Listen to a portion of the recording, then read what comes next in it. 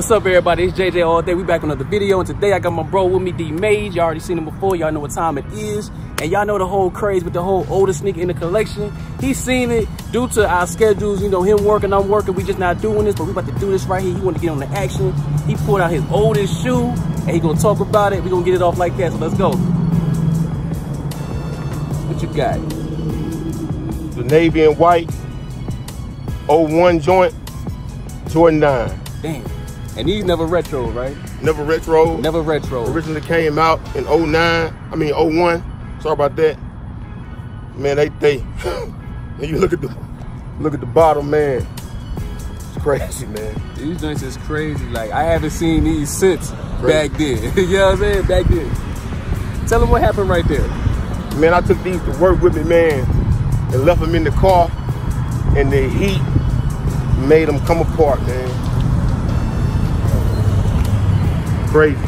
Crazy. One thing about that heat gonna always win no matter what, always. Man. Put a crack in your windows if you got something good always, in the car. Man. You know what I'm saying? But yeah, I had these in high school, man. I probably bought these my junior year in high school.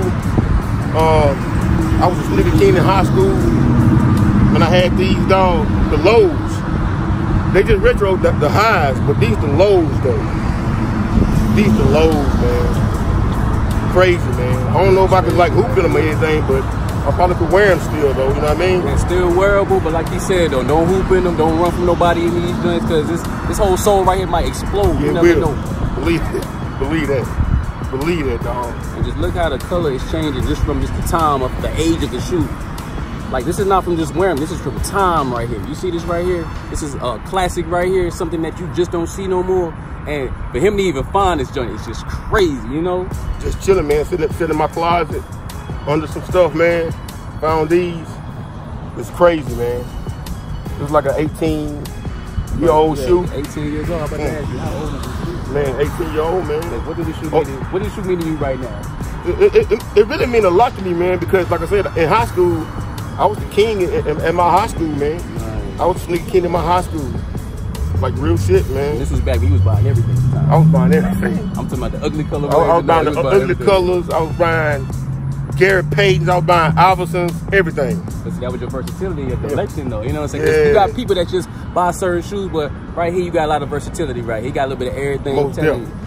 Right, man. This all you got right here. This is the oldest one you got. This is the oldest one I got in my collection. This is the oldest I got in my collection, but this is pretty old though. Y'all get another look at that. Just take the cake, man.